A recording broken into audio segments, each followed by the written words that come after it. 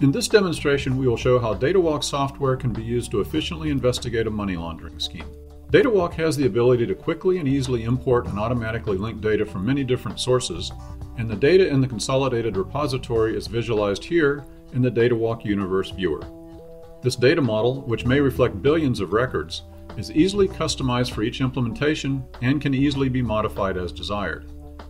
In this case, we've imported alerts from the bank's monitoring system, transactions from the bank's transaction systems, customer information for various internal systems, information that has previously been downloaded from LexisNexis, previous SARs, and the OFAC list. We will now examine an alert for structured cash deposits that are being made into an account belonging to an ice cream shop. We see the number of transactions associated with this alert, and we view account information and see that Ice Cream Dream is a business account in Palo Alto, California, owned by Carla Castillo.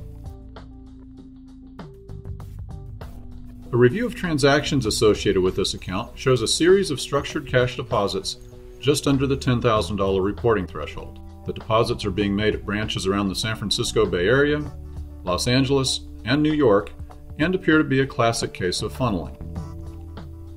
On the Universe Viewer, we set the Ice Cream Dream account as our perspective to then see all transactions associated with this account. We now set these transactions as our perspective, such that we can then see the source and destination of funds. Additional accounts are now indicated. We now want to see how money has flowed between these three accounts.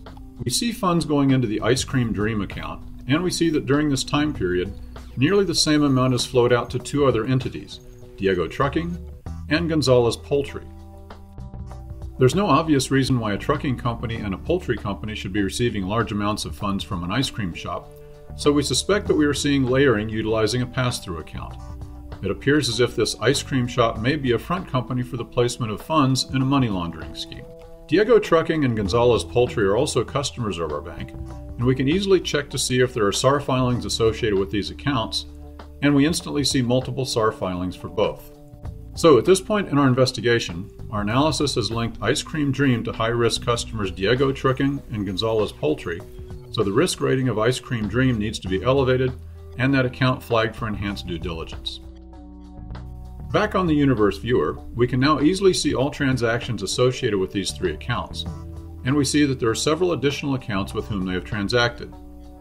We view these accounts on a network graph, and we see that there are several additional companies which appear to be other front companies. So we have now identified and linked several additional suspects that were previously unknown. More importantly, we see that nearly the same amount of money coming into Diego Trucking and Gonzalez Poultry is quickly flowing out to El Guapo Exchange. This is indicative of a pass-through account. And use time series analysis to visually see how money quickly passes through the various accounts and into the account of El Guapo Exchange. We check the underlying transactions to El Guapo Exchange, and we see that these are all wire transfers. We now check whether any SARs are associated with El Guapo Exchange, and we see that there are several.